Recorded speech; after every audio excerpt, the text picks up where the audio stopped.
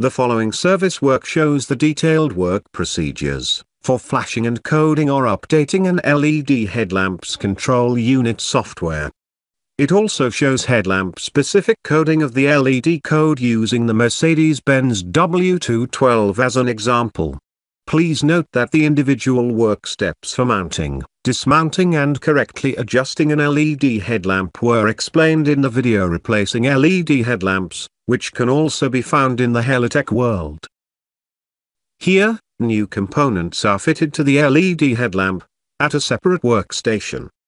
Always ensure that ESD protection measures are observed when carrying out assembly work on LED headlamps and electronic components.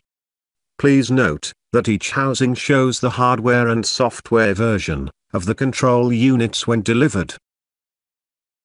Great care must be taken when mounting the control units. Make sure that the seals, plug connectors and plug locks are correctly seated.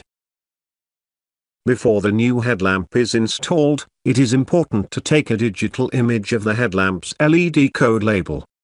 This data, which is specific to the headlamp, is required for coding later on. In this example, the macsRemote diagnostic device is connected to the vehicle's OBD interface to prepare the flash process via macsRemote service. A wired online connection must also be available on the macsRemote device to ensure a stable data exchange during the flashing process. In addition, a suitable charger should be connected to support the vehicle electrical system. The macsRemote service from Headlamp is used to code the LED code and to update the control unit software. In the application, the relevant vehicle and the required service are selected, and a ticket is ordered. A Headlamp technician coordinates the ordered service remotely. The joint chat is used to share necessary vehicle settings in real time during the flashing process, for example switching on the ignition or adjusting the light switch setting.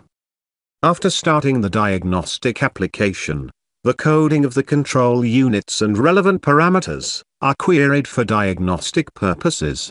A short test is performed on the relevant control units, and any error memories are deleted.